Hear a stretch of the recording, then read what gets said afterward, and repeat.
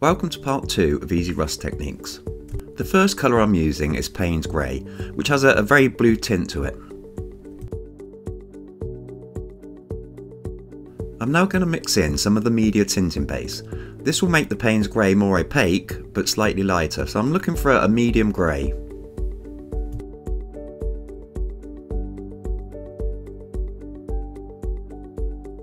Once dry, apply one coat to the substrate.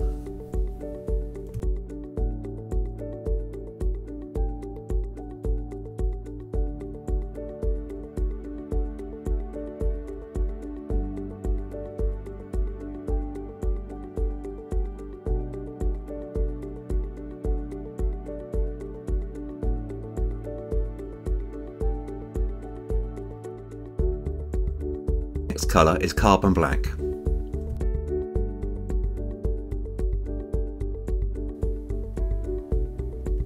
I'm going to pour a small amount of the fluid acrylic onto a piece of perspex. And then, using a soft brush, I'm going to spread the paint out thin.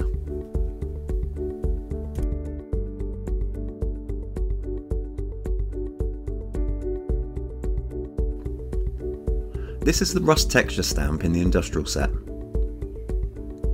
Now I'm lightly going to pat this into the wet paint and stamp onto the cog.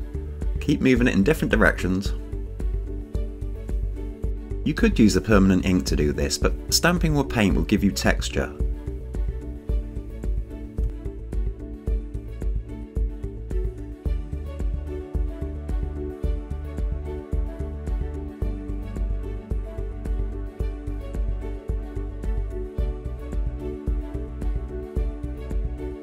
Make sure you wash your stamp immediately. Now I'm going to add a few scratches to the surface using exactly the same process.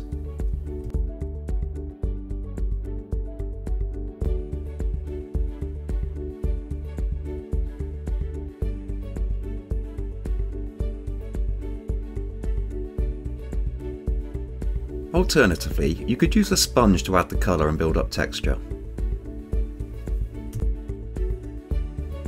Next I'm going to apply one coat of quinacridone gold.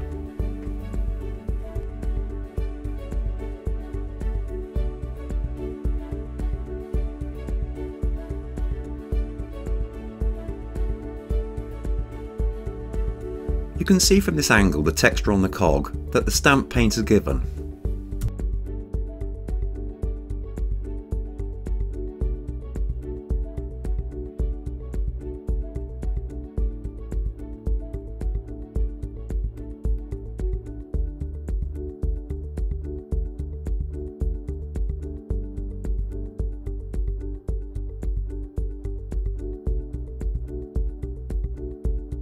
Finally, I'm going to apply one coat of the Media Ultramatte varnish.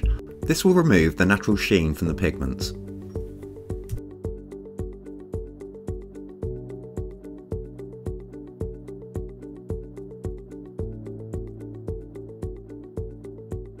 So that's Easy Rust Techniques Part 2. Thanks very much for watching.